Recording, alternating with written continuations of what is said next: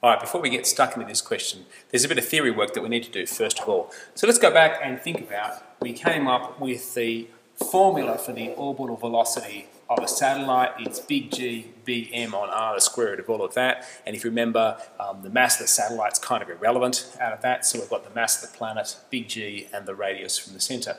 Well, if you think about that V, remember it was more of a speed than a velocity because it's constantly changing direction. So speed is simply the distance. Speed is just distance over time taken for the journey.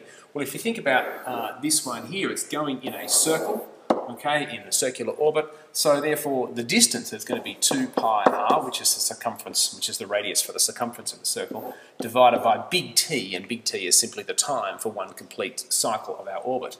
So if we were to substitute that into there, we've got 2 pi r over big T equals the square root of big G, big M over R. Now let's just do a little bit of work with that. Let's square everything, make this look a little bit less messy and see where this goes here. So let's square both sides. That gives me 4 pi squared R squared over T squared equals big G, big M over R. Want to get rid of this R over in the denominator over here, so let's multiply both sides by R. And that gives me 4 pi squared r cubed now over t squared equals big G, big M. And let's just pull the 4 pi squared over the other side. R cubed on t squared equals big G, big M on 4 pi squared. Now, why do we want to know about this and why is this so exciting? Well, this is exciting because all of this has come out of Newton's understanding of universal gravitation and how it explains circular motion. And out the bottom pops something that looks very much like Kepler's laws. Kepler had worked out from very careful observation and experiment that r cubed over t squared, the radius cubed of a satellite divided by the square of its period around any central body is a constant. So for all of the planets around the sun or all of the satellites around a planet, the r cubed on t squared, that ratio is always a constant. And here we go, we see in Newton that is in fact a constant. Big G is a constant. Big M, the mass of the central body, is constant for a certain thing like the sun, and 4 pi squared is a constant. So what's really exciting out of Newton's work, we find that Kepler's laws arrive. So we can do this question now that we've got our law to work from.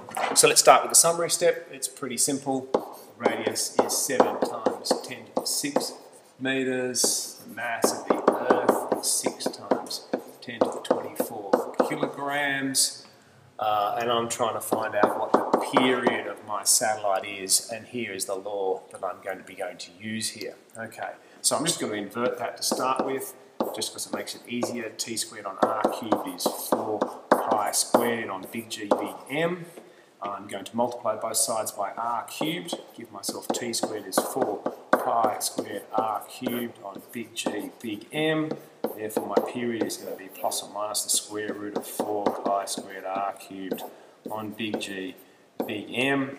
And if I grind that through the calculator, I should be able to work out what the period for our thing is. Okay, so we want to work out the period, which is the square root. Let's work out the numerator, 4 times pi squared times, now radius is 10, 7 by 10 to the power of 6 cubed.